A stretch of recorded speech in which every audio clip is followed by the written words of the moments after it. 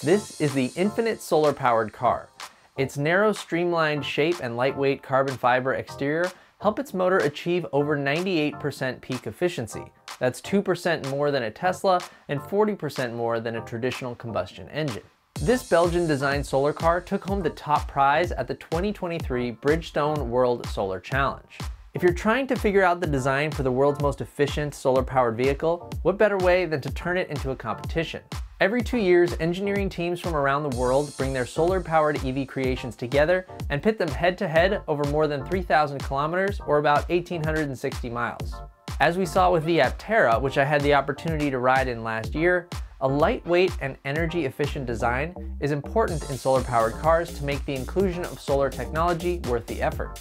Hence the unique designs featured in the 2023 World Solar Challenge. This year's competition took place in the Australian outback. Competing solar vehicles were allowed 5 kilowatt hours of stored energy. That's about 10% of what's needed for the roughly 1,860 mile distance. The remaining 90% must come only from the sun or from the kinetic energy of the vehicle itself, like how some cars use the energy from the brakes to recharge the battery. Vehicles in the World Solar Challenge are divided into 3 classes: Challenger, Cruiser, and Adventure. Challenger class vehicles travel the full 3,000 kilometers, stopping every night at 5 p.m., making camp wherever they are. Cruiser class vehicles cover the same distance in chunks. They have to hit specific time targets, seat at least 2 people, and are ultimately given a practicality score based on things like design, environmental impact, ease of use, passenger comfort, controls, features, style, and more. Lastly, Adventure class is where cars made in previous competitions can come back for another round. This year, 31 solar-powered cars left the starting line, 23 in the Challenger class and 8 in the Cruiser class.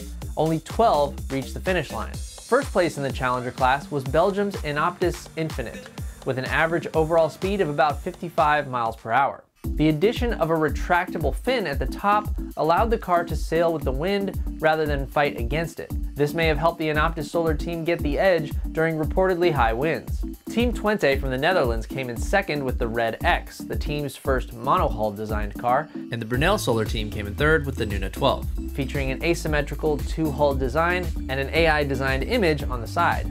The Sunswift 7, which weighs about 1/4 of what a Tesla does, took home the top prize in the cruiser category and broke a Guinness World Record for fastest EV over 1,000 kilometers on a single charge. It was followed by UMN's vehicle Gaia in second place and Estonia's Solaride 2 in third. Pitting these vehicles against each other in competition helps test and develop new battery types, solar cells, and aerodynamic designs, some of which have been provided by major companies and others which are made by student engineers. It also provides a training ground for student engineers to test, refine, and flex their skills.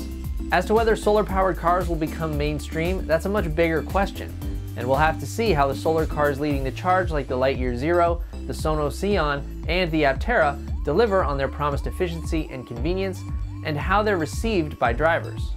What do you think of solar-powered cars? Let us know down in the comments. You can find more electric vehicle and renewable energy stories right over here. As always, thanks so much for watching. I'm your host, Jesse Orrell. See you next time with the fam.